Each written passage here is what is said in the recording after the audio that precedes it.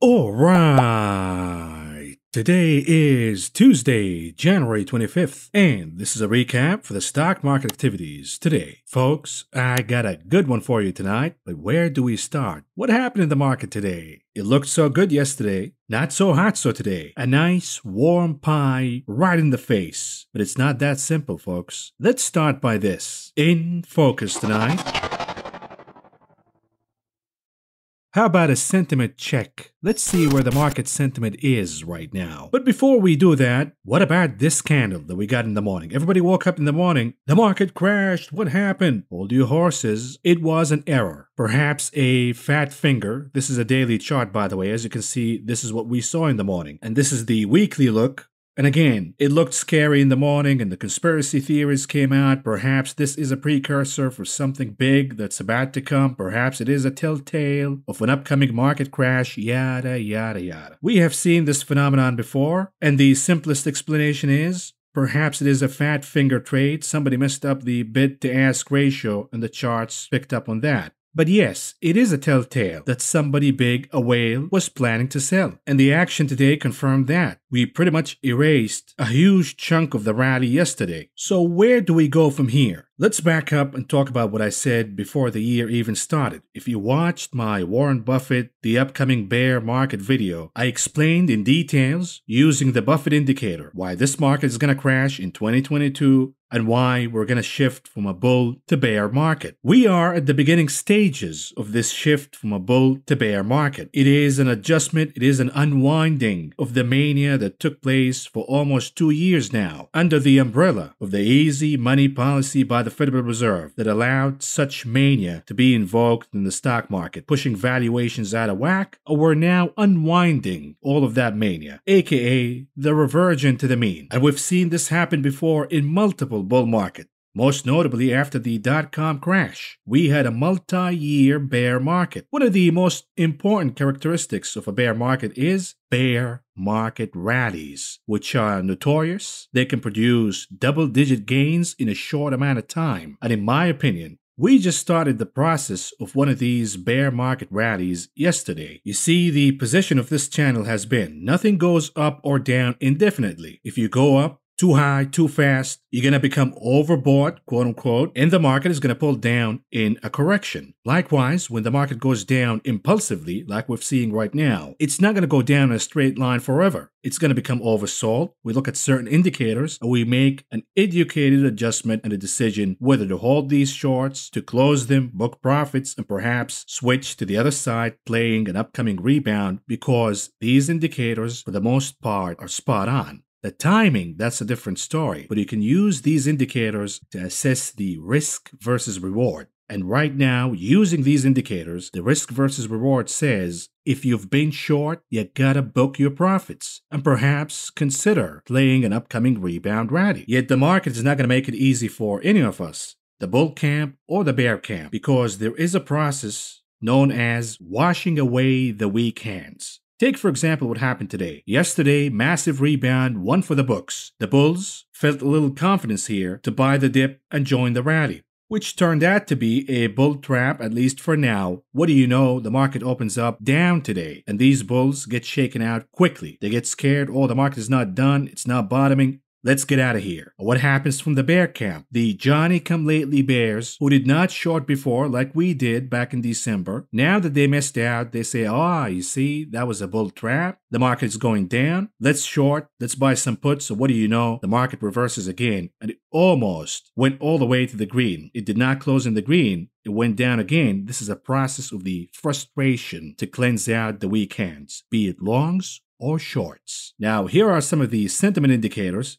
that we use to assess the risk versus reward in being long or short the market from a trading perspective, not an investing perspective. The investing perspective has to have a longer term horizon. The trading perspective happens day by day, week by week. So far, the drop in the Nasdaq, the drawdowns, are over 10% in a short amount of time. The biggest, most severe correction we've had in almost 2 years now, and it happened rapidly. Now, when we look at the sentiment indicators among market timers, for the entirety of the market, we are seeing a negative reading, and it is the lowest reading since the aftermath of the crash in 2020. What does that mean? We're seeing fear. We're seeing market timers saying it is not a good time to buy the market right now, which serves as a contrarian indicator. When we have plenty of fear, plenty of hesitancy, when people say, oh, we have another 10% to the downside before the market bottoms, in all likelihood, the market will bottom and rebound before that. Now, is this reading too extreme to suggest that this is a contrarian indicator? The answer is maybe. Yet we're not seeing extreme negative readings, -10, -20, -30, like we've seen back in the crashes of 2018 and 2020, the COVID crash. When you see readings at -20, -30, you gotta buy the dip. We're not there yet. Yet when we look at the sentiment indicator, the same sentiment among market timers for the NASDAQ, this is an extreme reading, extreme negative reading indicating extreme fear in the NASDAQ. Matter of fact, it is so negative, the reading that we have right now, it reads below the negative reading we got during the March 2020 bottom. What does that mean? The risk versus reward says you gotta close your shorts and start opening long positions to play the upcoming rebound. Again, there are no guarantees here. Nobody knows what the market's going to do tomorrow, a week from now, a year from now. But we use these indicators to make the best educated decisions. And again, this kind of bounce, it's going to be under the bear market bounce category, which means it's going to be big, it's going to be powerful, it's going to produce a lot of gains, but all in all, it's going to end up being a bull trap, and we will see more losses to come. This is at least my call, and it is shared, by the way, by many strategists on the street. For example, the headline reads, NASDAQ Composites Wild Swing Precursor to Bounce History shows. Trading data analyzed by Bloomberg shows that in the other 5 sessions since 2000 that saw the NASDAQ Composite close in the green, after reversing a drop exceeding 4%, the decline came to a stall and a sharp rally ensued for a few days to a few weeks. The trading session in the US on Monday had a feeling of a short-term capitulation, quote-unquote, says Thomas Hayes, the chairman of Great Hill Capital in New York. The key signals for a tradable bottom to be confirmed will come from earnings of technology companies and some market-friendly Federal Reserve guidance on the balance sheet reduction, he said. The first 2 instances of same-session recovery of more than 4% came in the midst of the dot-com bubble from 2000 to 2002. The next pair appeared around the Great Recession in 2007 to 2009. And notice the trend here. Most of these reversals, these massive reversals of 4% or more, happen under bear markets. Pay attention now. And therefore, we call them bear market bounces. They produce massive gains for days, perhaps weeks, and then they fade again. The most recent before Monday's event occurred during the so-called correction from 2015 to 2016, the Bloomberg data show. And here's the other part. After the bounce happens, it's going to be faded again. The headline reads, strategists who predicted this market rout also see more selling. There is probably more downside over the next few months as the market adjusts to the reality of the Fed removing accommodation, earnings slowdowns, a much less federal stimulus, said Ed Clissold, the chief strategist at Ned Davis Research. And rumor has it, Mr. Clissold already sold his portfolio. But anyhow, he predicted a double-digit drop in stocks and today is warning of a correction on the order of 20% from the early January peak. The S&P 500 could slide another 12% as quote-unquote tightening tantrum gathers pace, according to Mizuho strategist who came into 2022 warning of a 10 to 15% plunge in the second quarter, if not sooner. And by the way, this bearish outlook will continue unless, here it is, we can see this downward pressure on the equity market being relatively sticky unless there is a catalyst for a much less hawkish Fed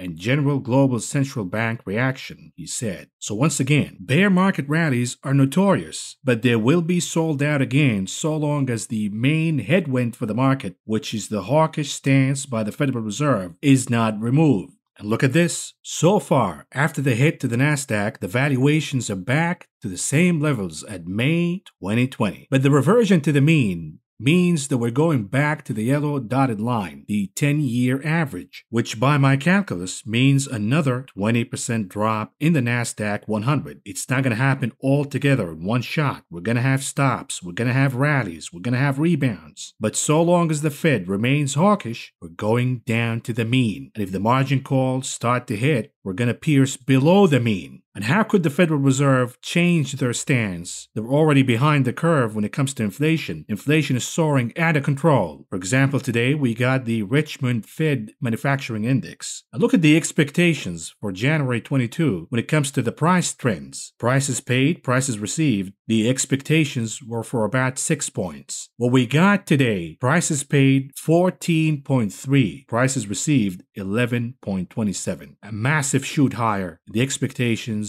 of price gains. And the most alarming fact here is, look at the manufacturing activity, a pulse for the pace of the economic recovery and the pace of economic growth. And it's diving down. So the pace of economic growth is dropping down. On the other hand, the trend for prices is moving higher, be it prices paid or prices received. When you have prices moving higher, that's inflation. Now, inflation is good so long as growth remains intact. This is not what we're seeing here. We're seeing the pace of economic growth diving down. Meanwhile, prices are sticking higher. This is a classic definition of a stagflation, the worst and most destructive economic phenomenon, and the Fed will have no other choice but to channel its inner Volcker. Look at the Philly Manufacturing Index that we got last week. The expectations for prices paid moved higher again, and the expectations for wage inflation, according to the Philly Fed Manufacturing Index, the forecast is moving higher again, and it remains in 1970s territory, and the expectations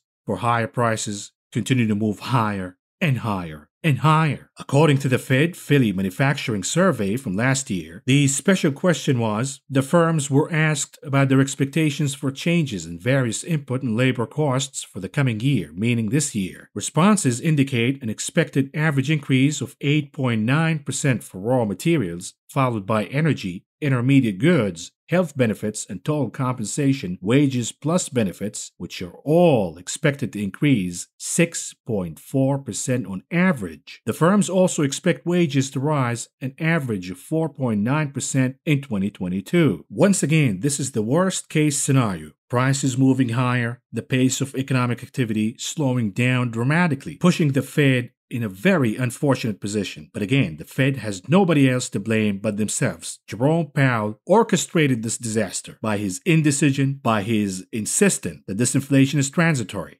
And of course, he's been doing that to prop up the stock market higher, to make the rich richer. And now there is a price to pay for all of that, and we're all going to pay the price in this stagflation economy, while the rich already cashed out and they're licking their chops, waiting for the crash so they can scoop all of these assets once again at a much cheaper price, further concentrating the consolidation of wealth in this country. Today, the IMF downgraded the global outlook for the economy, indicating that inflation is surging higher, and the thing disruptions in China. All of these factors will push the Fed and other central banks to become more hawkish, to shift from easing to tightening the monetary policies across the globe. And therefore, the IMF is downgrading the outlook, the global economic growth. Once again, prices moving higher, the picture for growth moving down. Classic stagflationary crisis. And it's not just the IMF. The World Bank also downgraded the outlook for the economic growth in 2022 globally. Another alarming indicator, we're seeing junk bonds dropping like a rock.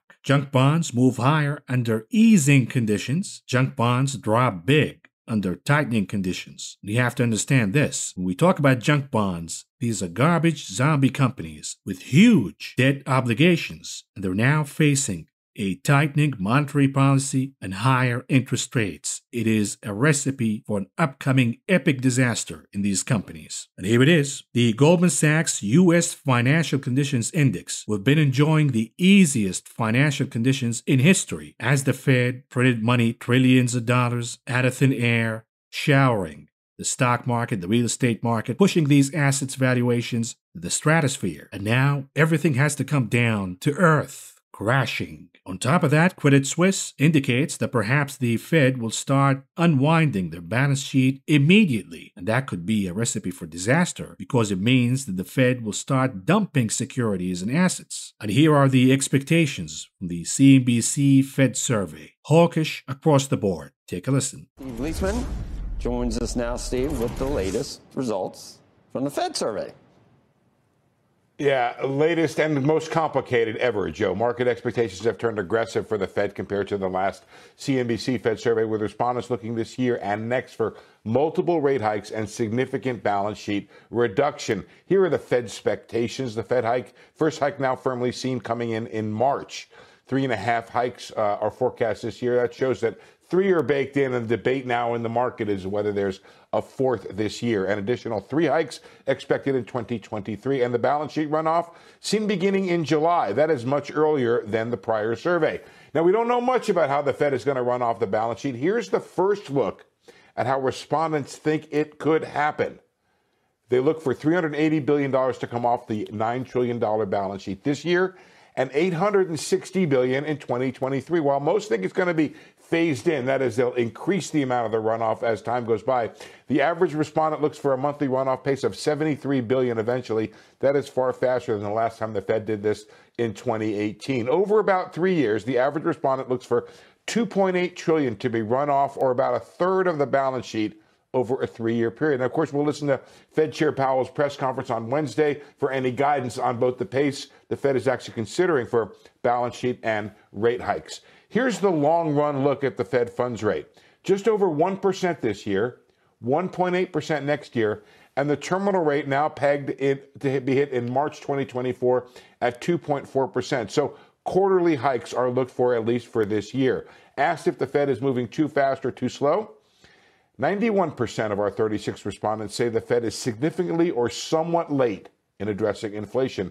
One more point worth considering. While the outlook for Fed tightening has increased, as has inflation, the outlook for unemployment went down, and the forecast for growth, Joe, went up. Now, I disagree with the survey about the outlook for growth, but needless to say, market expectations turned hawkish in a big way. So far, we talked about my expectations of this market and certain experts' expectations, that we are dipping into a bear market territory, and this is infused by the Fed's tightening, which is a result of inflation surging out of whack. In a bear market, be it in the transition stage or once we actually dip into a bear market territory, we're gonna see massive rebounds. We have to follow the indicators. Once we see oversold readings, extreme ones, extreme fear readings, we have to follow these indicators and play the rebounds from a trading perspective. Let's hear what the pumpers and the retail crowd's thinking when we talk about the sentiment pulse in this market. We start with pumper Nancy Davis, who's a big shot at a big shot firm, who cares? But she says the Fed should take its time to evaluate the economy. Lady, the Fed is already behind the curve. The Fed took more than its time to evaluate the economy. They've been beating the drum that inflation is transitory. And we now know it's not transitory. They've been saying, oh, we're not going to taper, we're not going to tighten, we're not going to raise interest rates until we see full employment. And we have yet to see full employment because the Fed never defined that. So the Fed is already way behind. Yet Nancy Davis says the Fed should take its time. They should wait a little more. Perhaps magically, inflation will turn out to be transitory. Just look at crude oil prices today, and you'll have your answer. And listen to what she says, being skeptical about the Fed's tightening due to the upcoming elections. Take a listen. And so I also agree with Josh that I don't think there are going to be that many. Right now, the market's priced in almost 4 rate hikes this year in 2022. And with midterms also this year, I think that's a little aggressive. And my counter to that is, are you insane? In every single poll that we got so far, voters are turning against the Biden administration. They're blaming them for inflation. Inflation is the #1 issue. So if anything, if the elections are going to impact the monetary policy, it's going to impact it in a way to tame inflation. But these Wall Street morons, they live in a bubble, and this bubble is the stock market. They believe that if the Fed tightens, and in doing so crashing the market, it's going to be bad for Biden and the Democrats heading into the 22 elections. And I say at least 45% of Americans have no attachment whatsoever to the stock market. They care about inflation, the poor, the middle class, average folks. outside of your bubble care about inflation. Inflation is destroying their wages, eating away their purchasing power, and reducing their standard of living dramatically. Tackling inflation is more important than the stock market when it comes to the elections. Just look at the consumer sentiment indicator that we got today. Consumer sentiment is diving down, and the reason is inflation. Another famous pumper from JP Morgan, Marko Kolanovic. What a stupid son of a bitch. Who's been saying, buy the dip, buy the dip, buy the dip. The market doesn't care about higher interest rates. The stock market party is not over yet. If you listen to Marko, you're down big. You're catching a falling knife. But now he comes out and says the selling is overdone. Maybe, but you better change the endless pumping on steroids. Otherwise, your reputation is going to go to the dumps. Another one, Tom Lee, one of the biggest pumpers in history. What a stupid son of a bitch. Listen to what he said on CNBC today, and he got corrected right away by his own firm. Take a listen. Yeah, Scott, how are you? I'm good, thanks. So did we bottom yesterday? What are we supposed to do as investors now? Well, as you know, when sell-offs start, you never know when they're going to finish.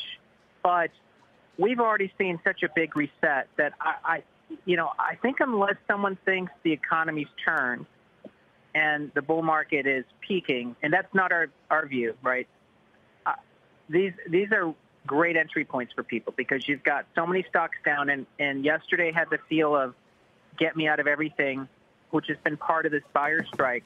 So, yeah, so the bottom line, Scott, is I think people have to look at this as a really attractive opportunity in 2022. You know, I'm pulling from a note that you guys had, and I think it was from your technical strategist, Newton. Retests look likely. Yep, Newton. Mark Newton. So, I mean, you're saying it's a buying opportunity, but some of your people, at least, are thinking that we're going to have retests, right? That this today is likely not the only one. I want to be clear on exactly, as we're telling people now's a buying opportunity, that it still could be turbulent moving forward. That's right, Scott. Mark, for anyone who wants to use technical and buy entries, which is what Mark's trying to provide insights for, and someone who wants to find a tactical low, when you hit the bottom and everything, from there, the selling is completed. According to Mark's work, we're not there yet. And just a reminder for younger viewers and market participants who are not familiar with Tom Lee. In 2008, he predicted that stocks will be, quote-unquote, much higher by the end of the year. Matter of fact, Thomas Lee, back when he was working at JP Morgan, made the most disastrous call in stock market history. He predicted that the S&P 500 will end the year at around 1,590. In reality, the S&P 500 crashed and closed the year at around 903. And here it is, the most disastrous call in stock market history, when Thomas Lee recommended to buy Citibank stock in 2008. Had you followed Thomas Lee, you went down by over 97%. Again, these are fake analysts, they're pumpers, and in a bubble, a mania market that continues to go higher. Irrationally, they look smart. They look like a bunch of geniuses. But guess what? Even my dog has been calling for the stock market to go higher in the past 2 years. Another one, Wells Fargo. They're not saying buy the dip like we're saying. Buy the dip with the anticipation that it's going to be faded again. They're saying buy the dip for good. Matter of fact, they say it is time to put new money to work, quote unquote, because the market is bending, not breaking. When we talk about sentiment indicators, here's an important one. Retail investors. When retail investors become irrational, betting the market higher and higher and higher, with euphoria, buying stocks with no profits, with no revenues, pushing multiples to insane levels like a bunch of zombies on meth, it is perhaps a good call to fade the market, to get out, to bet against the market. And when retail investors are too bearish, they're pretty much waving the white flag, it is perhaps a good call to buy the dip, at least in the short term. In this case, retail investors are waving the white flag. Just the tiny little correction that we got since the start of the year is freaking out retail investors, specifically those who joined the stock market in the aftermath of the 2020 crash. They haven't seen a real crash yet. They haven't seen corrections yet. They're programmed on autopilot to buy,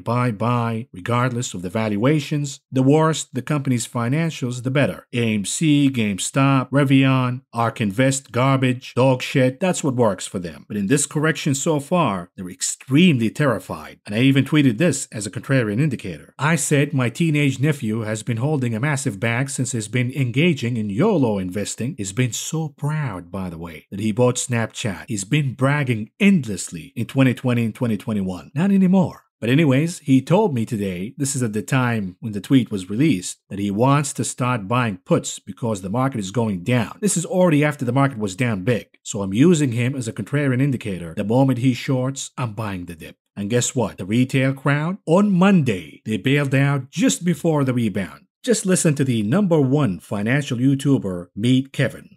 What a stupid son of a bitch. YouTube trader Meet Kevin says he dumped $20 million of stocks and crypto as the market rout shakes retail investors. Pafarath said that despite the major sell-off in stocks seen over the past 2 weeks, he thinks market have not yet hit quote-unquote peak fear, and that declines have further to go. Pafarath says, I am worried that we are really just at the lifeboat stage of the Titanic. He told viewers, we are certainly not at the rescue phase yet. And I say, Mr. Pafarath, what are you smoking? What we've seen so far is the captain of the Titanic seeing the iceberg on the radar. That's all there is. We haven't actually seen the iceberg. We haven't hit the iceberg. The ship is not crashing yet. That comes later. Anyways, stocks have dropped sharply so far in 2022 as investors have braced for the Federal Reserve to raise interest rates over the coming year. Bond yields have risen sharply. This is exactly what we talked about in my video about the Buffett indicator. Pafarath have long been an advocate of dip buying. He told viewers that his opinion of the health of the market has changed. So Pafarath is becoming bearish now. He said that he saw similarities between today and the stock market crashes of 29 and 2000, with investors shunning fundamental analysis of companies in favor of momentum trades. Kevin, we've been saying this in this channel since the summer of 2020. I've already seen it. I've already called it. You can go back to my videos. I pointed out the similarities between the mania that we had in 2020 and 2021 back in the summer of 2020 with 1999 and 29. But you guys are just catching up to that. And who's been doing the pumping, by the way? Encouraging retail investors to be engaged in these mania nonsense assets like cryptos and garbage companies with no revenues, no profits. Here's another one for the AMC crowds, you know, the apes. God bless them. Take a listen. I got to ask you about AMC. And as you know, every trade has an exit strategy. What is the exit strategy now that the stock is 77% below its 52-week high? I mean, if you're hoping for the mother of all short squeezes, the opposite has happened. Yeah, so I think I would look at that for a couple different ways. And of course, these are just my own opinions. Obviously, I'm not a financial advisor. But since the start of 2021 until now, AMC is actually up over 700%. Fortunately, I actually got in at first around the $8 mark.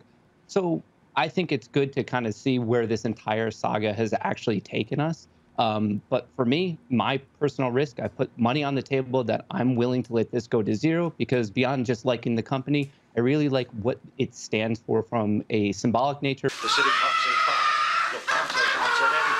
Oh, so now it's not the mother of all squeezes. What happened to the shorties about to get squeezed? Continue to buy AMC, Diamond Hands, Hodl, Hoodle. What happened to all of that? Now you're saying it's symbolic? We went from the mother of all squeezes to, oh, it's just symbolic. People poured their life savings in this garbage, believing all of these pumpers, and they're now losing big. Who would have thought that investing in a bankrupt company is a great idea? What a bunch of geniuses. It's actually a disgrace to the retail crowd to represent these people as retail investors. We've been here all along. Before the COVID crash, retail investors been here, mom and pops, all along. We've been trading and investing in the stock market with discipline, following the fundamentals, following the momentum, following the charts, following the earnings. The retail crowd is much bigger and much smarter than these donkeys. And by the way, AMC is on the verge of bankruptcy now. After Adam Aron, you know, the silverback, already dumped millions and millions of dollars. Now they're talking about refinancing their debt as a desperate attempt to keep this company on life support. They're going to borrow on higher interest rates and longer durations. This is a recipe for disaster for a company that's pretty much on the verge of collapse. You need a million Spider-Mans to save this company. The only reason that this company did not go bankrupt already, number one, the Fed pumping trillions and trillions of dollars, buying corporate assets and corporate debt, pretty much banning bankruptcy in the stock market. Well, that's going to change now. Number two, what kept this company afloat so far is the retail participation, pouring millions and millions, if not billions of dollars in the stock, waiting for the holy short squeeze. In the meantime, the company used that cash to reduce their debt, meaning kicking the can down the road, pushing the stock value higher, so the executives and the insiders can walk away rich, leaving you holding the bag. It's the biggest scam in human history. It is certainly the crime of the century, what happened in the stock market between 2020 and 2022. The largest transfer of wealth in human history. And unfortunately, the retail crowd willingly participated in that transfer of wealth because the stock market ceased to be an investing opportunity for the public and became a dumping ground for the rich, the 1%, the insiders, to dump on the heads of the retail investors, the mom and pops who are looking for the lottery ticket. Look no further than the IPO market, for example. IPOs used to be an opportunity to engage the public in the prospect growth for certain company. Not anymore. IPOs these days are just an opportunity for insiders, executives, the rich, to dump on the heads of the retail crowd who are buying the hype. They're buying the misinformation. The valuations don't matter. It is once again the same story of every single bubble. The rich ends up walking away richer. The poor walks away poorer. With that being said, we have to move on to cover the market information today, starting with the performance. And here we go. The Dow Industrial Average down by 66.77 points, or a decline of 0.19%. The Nasdaq down by 229.61 points, or a decline of 1.67%. The S&P 500 down by 53.68 points, or a decline of 1.22%. What about the sector's performance today? Leading the pack at number one, capturing the gold, the silver, and the bronze. Energy, outperforming the rest by far. On the other hand, the laggards of the day led by technology, communication services, and cyclicals. What about the advance to decline ratios? NYSE 37% advancing versus 59% declining. The Nasdaq 38% advancing versus 58% declining. Again, when you see these exaggerated ratios to the downside, we usually see a pop, a rebound higher, at least in the pre-market session. Moving on to commodities, the futures. What's going on here? Massive upside day for energy futures. The WTI was up over 2%, Brent almost up by 2%. Once again, if you thought inflation was transitory or it's about to ease, think again. I am calling this right now. If the Fed doesn't tighten the monetary policy aggressively, we will see a 100 handle on crude oil Brent, if not the WTI. Gasoline prices also moved higher, along with heating oil prices. On the other hand, natural gas down by almost 3.5% today. We're going to talk about natural gas in a minute. Stick around. But here it is, softs. The decline in lumber continues, down big now, but still elevated at around 1,000. Lumber lost almost 4% today. We have muted activities for sugar, OJ, cotton, and cocoa. Meanwhile, coffee riding high by almost 2.5% gains today. Metals, stable, gains across the board, modest gains for gold, silver, platinum, yet we have notable gains for copper, over 1% today, and palladium continues to move higher, gaining 2.5% today. Meats, muted action for live and feeder cattle futures. On the other hand, here it is, the new big tech. Lean hogs, shooting higher by 2% today. Pretty soon, we're going to see lean hogs at $100. The futures for upcoming month on lean hogs indicate the prices will move higher. Forget about the Nasdaq, forget about the big tech. Lean hogs is the real deal. Moving on to grains, we have massive gains led by oats, over 3% gains today for oats, followed by wheat, almost 2% gains for wheat, soybean oil also gaining almost 1%, while we have muted activities for the rest of them, soybeans, soybean meal, corn, rough rice, canola, pretty much on the flat line. Now, here are some commodities news for you. Today in the press conference by Propaganda Minister Psaki, she was asked about the tensions between Russia and Ukraine and what happens if Russia invades Ukraine and cuts off the supply of natural gas to the European Union. What will happen to natural gas prices here in the United States? She did not even answer the question. Take a listen. Josh, why don't you kick us off? Thanks, Jed. Two subject areas. Yep. First, Ukraine and Russia. The president is going to have his meeting with European counterparts. What does he plan to discuss with them, and how does he plan to address the issue of natural gas? given that 40% of EU's natural gas imports come from Russia? Sure. Well, as we put out just a little bit earlier today in guidance, the President will hold a secure video call with European leaders as part of our close consultation and coordination with our transatlantic allies and partners in response to our shared concerns over Russia's military buildup on Ukraine's borders. During that conversation, we expect they will discuss diplomacy, deterrence, and defense efforts, and we'll have a readout for you all afterwards. And certainly, a discussion about the pending sanctions or discussion of that, we would expect to be part of that as well. But in terms of the impact, I don't have anything more to read out for you on that front. And then later on, she was pressured to answer the question, and she said, oh, the natural gas markets are all localized, so whatever happened in European natural gas prices, it's not going to impact the U.S. market. Somebody please send Propaganda Minister Psaki back to school, because if that is true, then why did the White House today beg Qatar to increase their natural gas production? Qatar happens to be one of the largest natural gas reserves in the world. Now, the folks in Qatar said, yes, we have a lot of natural gas, but it takes a lot of time, it takes a lot of investment to ramp up the production on a short notice. If the Russian supply is about to be cut off from the market, then European natural gas prices will move significantly higher. Now, the production from Qatar could take advantage of the arbitrage by moving some of the shipments from Asian destinations to Europe. The problem is, by doing so, we're going to have a shortage of supply in the Asian market. The bottom line is, if Russia cuts off the supply, we're going to have an imbalance between demand and supply, which will push prices higher across the board, be it in the US, in London, or in Asia. Natural gas prices will move higher because the demand is sky high. As a matter of fact, it's going to move higher on hoarding behavior. The psychology is important in warfare. Other European nations and consumers will hoard natural gas ahead of time. Another commodity that we continue to watch is lithium. Lithium prices are shooting out of whack, and this will push the cost of production for EVs higher and higher and higher. This green energy policy is an absolute disaster. By the time these cars arrive to the market, the EVs, they're going to be priced so high, it's going to be out of the reach for the majority of consumers. In the meantime, energy prices are being pushed higher due to the harsh, aggressive policy against oil and gas producers. There is no incentive at all. Banks are not lending to small producers of shale oil or natural gas, which will mean energy prices, in this case fossil fuels, will continue to move higher. Look at coal, for example, the best performing commodity of last year. On top of that, even green energy, lithium, or solar costs are also moving higher. This is the disaster of the rapid shift from fossil fuels to green energy. The abrupt transition, which should have never happened. It should have been a gradual transition. Folks, if you think inflation is transitory or it's about to cool down, think again.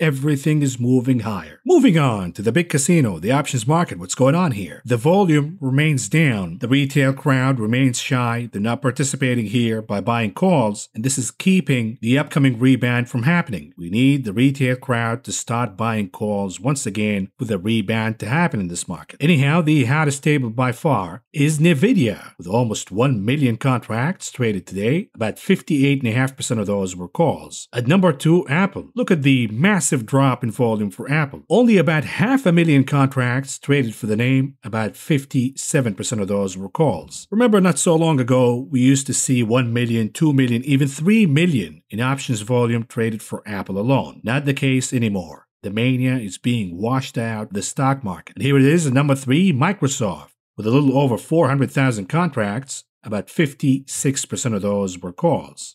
And here are the unusual activities that took place in the options market today. Let's start with the ticker XLE for the energy ETF. They continue to make upside calls, and I bet we will see a 100 handle in crude oil prices. They're buying these 75 calls for the expiration date April 14th, with the expectations that the name will pop higher by more than 15% by then. They paid about $1 a piece to enter this trade, all in all spending about $6.5 million. And what about the trade for the ticker HD Home Depot? They're betting the name higher by buying the 390 calls for the expiration date March 18th, with the expectations that the name could pop higher by more than 8.5% by then. They paid about $5 a piece to enter this trade, all in all spending about $7 million. At the bottom of the table, what about the ticker NVDA Nvidia? We have some news we'll cover in the heat map analysis in a second, but they're buying calls here, the 235 calls, the expiration date February 18th, with expectations that NVIDIA will move higher by more than 5% by then. They paid about $11 a piece to enter this trade, all in all spending about $10 million.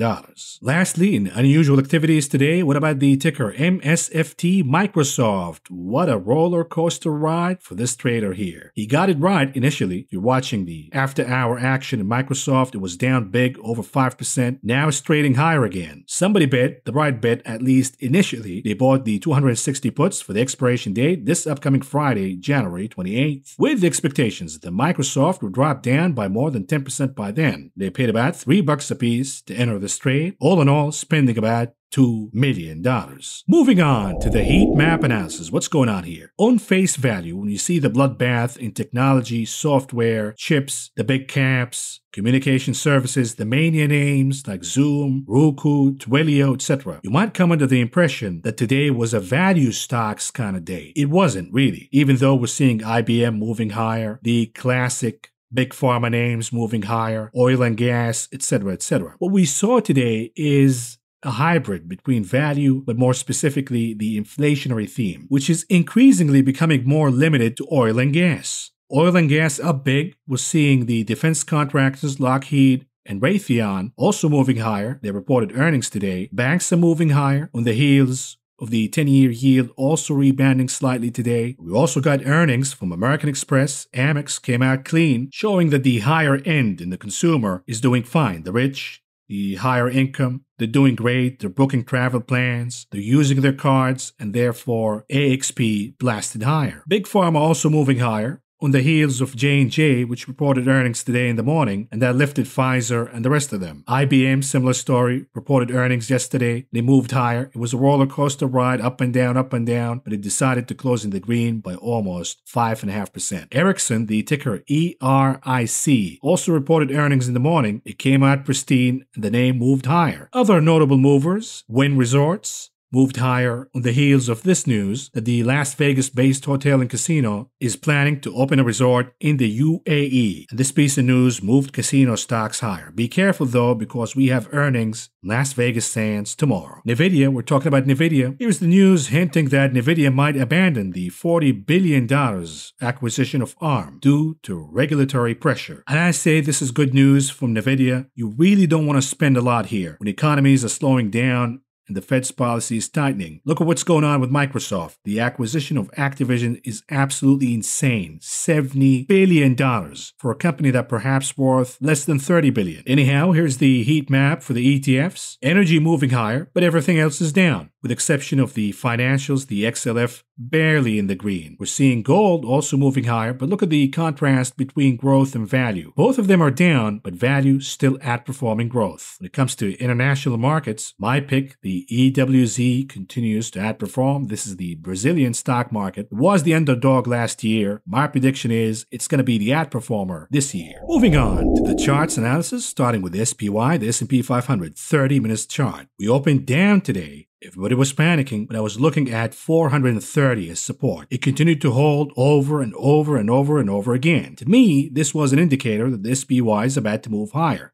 And indeed, it did. It went all the way, almost to the high of the closing candle of yesterday, and then it pulled back. Is the action that we got today bullish or bearish? I would argue, despite what you think, that this is actually bullish. Going back to retest support, confirming the support, and then moving higher is actually bullish in nature. We're now looking at 434.5 as support. We're looking at 438 as resistance. Here's the daily chart for the continuous contract for the S&P 500. Again, it looks scary right now. It looks as if the S&P 500 reversed a lot. And indeed it did. But this is a process of shaking out the weak hands, both the longs and the shorts. They're not going to make it easy for you here. You gotta have conviction. You gotta follow the indicators. The momentum indicators are way oversold. The risk versus reward says it's better to be long right now. It's better to buy the dip in anticipation of a rebound rally. The selling volume came at lower than the days before.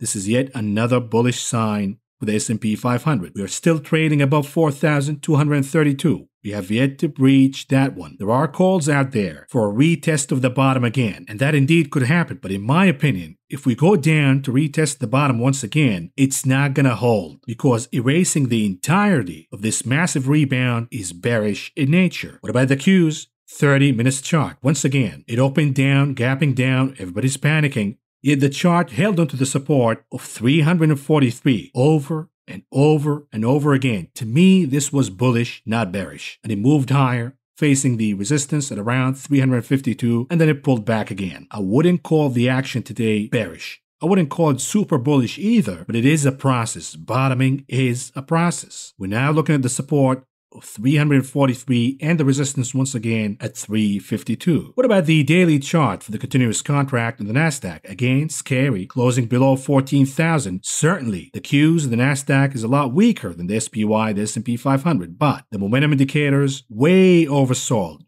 We just need Jerome Powell to not surprise us by being too hawkish here, and the market is going to rebound and continue to rebound for perhaps a few days. If Powell comes out too hawkish, then all bets are off. But for now, we'll look at the volume. The selling happened at a lower volume than the previous 2 days. This is yet another good sign for the bulls. The majority of the selling is drying out here. And my line in the sand would be retesting the bottom once again. If we go down there, in all likelihood, it's going to fail. So the Qs better move higher. With Microsoft, who knows how Microsoft's going to open in the morning? It was down big in the after hours. Now it rebounded higher. If it continues to hold in the gains, then the Qs will open higher. And if Powell confirms what's already priced in, then the indices will rebound, led by the Qs. Here's a 30 minutes chart for the small caps, the Russell 2000 IWM. It gapped down, but yet again held into support of 196.5, and then it moved higher all the way, challenging the closing candle of yesterday and then pulling back slightly. After a massive rebound, is this bullish or bearish? I'm not going to say it's bearish. I'm not going to say it's super bullish either, but holding onto the support of 196.5 is indeed bullish. Dixie, the dollar index, what's going on here? The momentum indicators are moving higher. It appears that the Dixie is attempting to recapture 96 as support, but remember what I shared with you yesterday, that the speculators are abandoning the upside bets on the dollar. What does that mean? Perhaps they're anticipating that Powell will surprise us by being slightly dovish, and this will push the dollar index down. And by the way, look at this. Bloomberg says, it's the dollar, stupid. The dollar weakness has historically reversed the S&P 500 corrections. Every time the dollar weakens, it paves the way for a rebound rally in the S&P 500. And if the dollar goes down, it will indeed be good for gold. Gold has been holding steady. I've been listening to the news, by the way, CNBC and the likes, and they've been shitting on gold. Who the is this? Anyhow, they've been shitting on gold. They've been saying, oh, with all of this volatility and inflation and all of that, how come gold didn't move higher? You geniuses, gold has been holding steady and moving slightly higher, steady eddy, regardless of what the dollar has been doing, regardless of what the 10-year yield has been doing, regardless of the sell-off in the market, gold has been holding. It is passing the test so far. And I believe if the dollar index goes down, gold will start to move higher and outperformed tremendously. Here is the chart for the 10-year yield. Let's brainstorm some scenarios here ahead of Jerome Powell's conference. For now, the 10-year yield is holding at around 1.77 as support. The bearish scenario says, what if this is a beginning of a bear flag formation? We switch to a line chart. What if this is the beginning of a construction of a left shoulder in a head and shoulder pattern, which will push the 10-year yield down? Now, the bullish outlook says, what if we're about to form a higher high once again, pushing us all the way to around 1.9% this time around? It will all depend on what's priced in and what Powell is about to say. So far, we've been pricing 4 interest rates hikes. In recent days, amidst the sell-off, those expectations went down to around 3.5, perhaps 3. So if Powell confirms the outlook that it is 3 to 4, maybe lower than that, maybe he's going to use the magic phrase data dependent, we might see a weird phenomenon in which the 10-year yield moves higher along with the indices, specifically the Nasdaq. And I know you might say what now? What's going on? The 10-year yield moves higher along with the Nasdaq? Yes, and here's why. If it happens, of course, we're not saying it's going to happen, but if it happens, the 10-year yield moves higher for two reasons. The good reason is moving higher in anticipation of higher growth in the economy, but the 10-year yield could also move higher for the bad reasons, among them inflation expectations moving higher. Let's say Powell comes out dovish and says we're going to be data dependent. Yes, we're going to normalize the monetary policy, we're going to tackle inflation, but we're going to be data dependent. And the market interprets that as dovish, even though he said it before repeatedly. And then we see the 10-year moving higher. What? What's going on? The 10-year moves higher because Powell is less hawkish, meaning he's going to allow inflation along with growth to move higher. And this is the only way we're going to see the 10-year and the NASDAQ moving higher together. Anyhow, moving to the TLT weekly chart for bond prices, what's going on here? It's a bad looking candle, but yet to reverse last week's candle. There is still hope for the TLT holders to move higher, but in all likelihood, in the long term, we're moving down to revisit 134.5. The outlook has not changed. What about the VIX 4 hours chart? Look at the MACD indicator. From a 4 hours perspective, it has been a spot-on indicator, pointing out when the SPY is going to bottom and when it's going to top. What is the MACD indicator doing right now? It is topping. It is curling down. It's about to cross, producing red impressions in the histogram. What does that mean? An upcoming bottom in the SPY, because if the MACD is about to cross, creating red impressions in the histogram, and the VIX is about to top, you put 2 and 2 together, this is the risk versus reward. We cannot predict the future 100% accurately, but we can use these indicators to make educated bets. What about the VXN 4 hours perspective? Look at the contrast between the VIX and the VXN. The VXN has yet to top. It is not curling down. It might do that tomorrow, but for now it is not curling down. It is not close enough to produce red impressions on the histogram. And therefore the outlook for the SPY looks a lot better than the Qs. Here it is, Apple, what's going on here? If Microsoft holds gains, Apple will move higher, perhaps retesting that resistance of the channel, the upper band of the channel, and we'll take it from there. But if we see a flush down tomorrow, then Apple will go down to 150, the next support. And here is a 1 hour chart for Tesla, the souffle. What's going on here? It continues to rebound from the trend line. This is exactly what we've been looking for a long time now. It closed the gap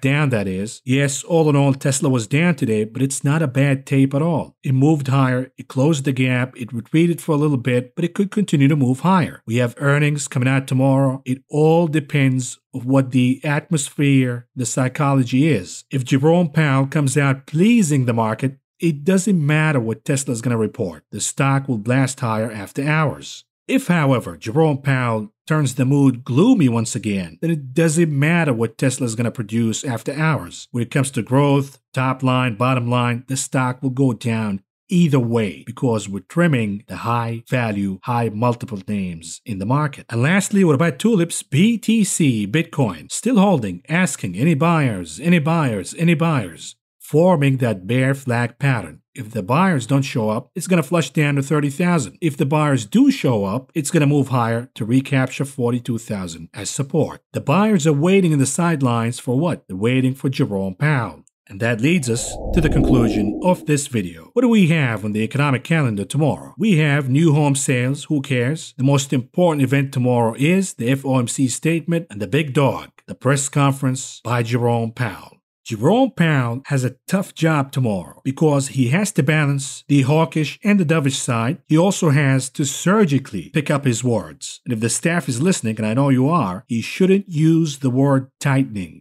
He should use the word normalizing. We're normalizing the monetary policy. We're normalizing the balance sheet. We're normalizing the interest rate policy. We're going to tackle inflation. We're not removing our commitment from reducing inflation, but we're going to be data dependent, meaning if the economy sours, we can add whatever accommodation once again back into the equation. If he does that, he will please the market and the market will move higher. If he screws up and concentrates on the latest behavior by the stock market, and he freaks out and starts walking back the commitment in tackling inflation, it's gonna fire back, Mr. Powell, if you're listening. You gotta double down on the commitment of tackling inflation, but you gotta be also delicate in doing so by keeping the door open for any adjustments. And lastly, what about the earnings calendar? What do we have tomorrow? Big day ahead because we have AT&T, Whirlpool, Abbott Laboratories, Freeport McMoran, Boeing, Edwards Life Sciences, Lam Research, Intel, Tesla, and Las Vegas Sands. A lot of action tomorrow. The most important day of the week, so buckle up here, folks. But this is all I got for you for now. Thank you for listening. Thank you for watching. I will talk to you again tomorrow.